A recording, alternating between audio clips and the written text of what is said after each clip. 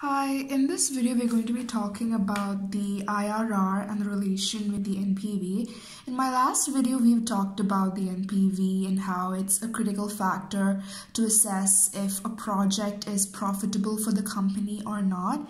And I did touch upon IRR, which is just like NPV, which finds out if a project is a profitable medium for the company.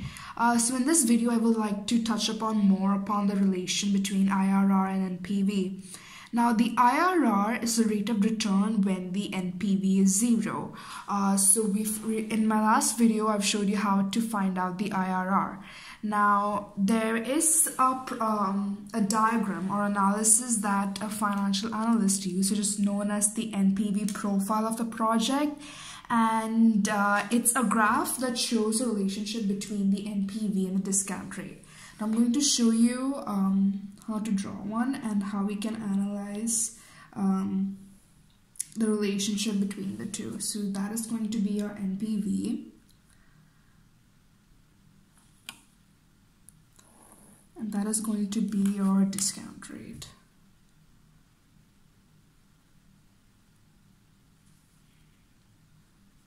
Discount rate. I would suggest you that you watch my last video to know more about this concept because I've given a question here and we found out the NPV and also the IRR. So I'd be graphing this to show you more explanation about this. So now I'm going to put a bunch of numbers here which relates to the NPV.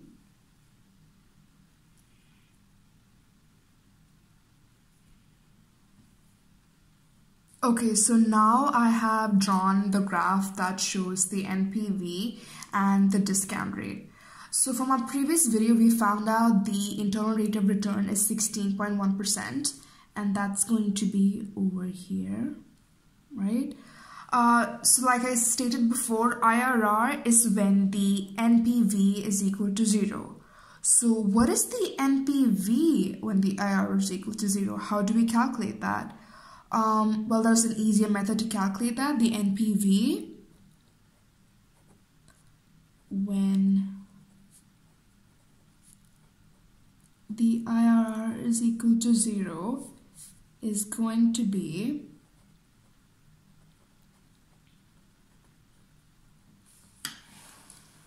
just all of these cash flows added together, including the year zero, the negative sign. When we add all of those four cash flows, that is going to be our NPV when the IRR is equal to zero. And so if you're going to calculate that, that's going to be a negative 165,000 plus 63,120 plus 7,800 plus 91,080. We've got 60,000. If you look at our graph here, we have a 60,000 right over here. So when your discount rate is zero, your NPV is going to be 60,000. When your NPV is zero, your IRR is going to be 16%. So we have just calculated our NPV profile. And also just know that this line won't be a linear line. It can go curved.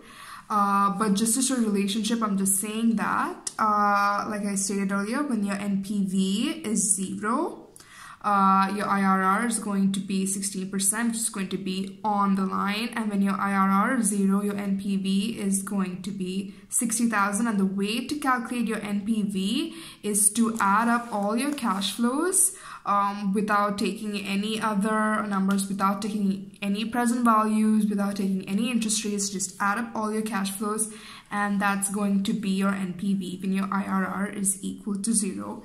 And also know that this measures the sensitivity of the project. That's why it's also known as a sensitivity analysis. So yes.